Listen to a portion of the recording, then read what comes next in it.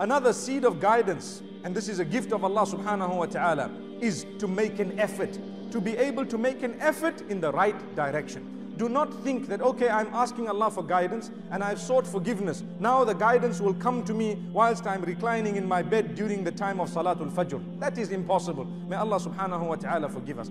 I need to make an effort. I need to use the capacity, the power that Allah has given me to achieve the goodness. I need to make an effort to achieve the pleasure of Allah. Without that effort, you are not going to be able to achieve the pleasure of Allah subhanahu wa ta'ala. It is not easy to come for Salatul Jumu'ah. It is not easy to get up for Salatul Fajr, especially when the timing is very awkward, or should I say we're not used to it because of the various countries we come from and the different timings and time zones and so on. All this is irrelevant when it comes to the love of Allah. And a person who really wants to achieve guidance, they don't mind what time it is, for as long as it's the time of Salatul Fajr, they are up. Subhanallah.